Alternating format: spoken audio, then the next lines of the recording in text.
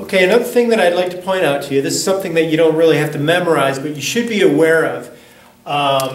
There are complex equations that are involved in what we call free surface effect, which if you want you can dig into that more on your own, but I'm just going to give you the basic concept of free surface effect. Free surface effect, when we refer to a free surface, that's basically a fancy way of saying a liquid. It can be anything from fuel to wastewater, or even water that's gotten into the boat through a leak.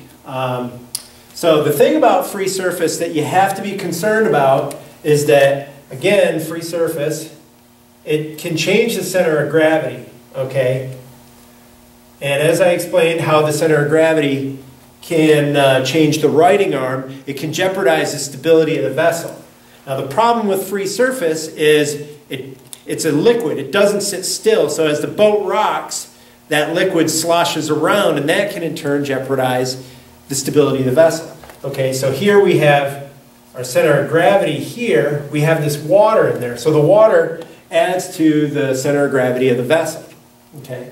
Now the problem is if anything causes this boat to tip, whether it's wind or someone walking from one side to the other, suddenly that water is going to seek the low spot. And if the low spot is down on one side or the other, it's going to cause that center of gravity to shift.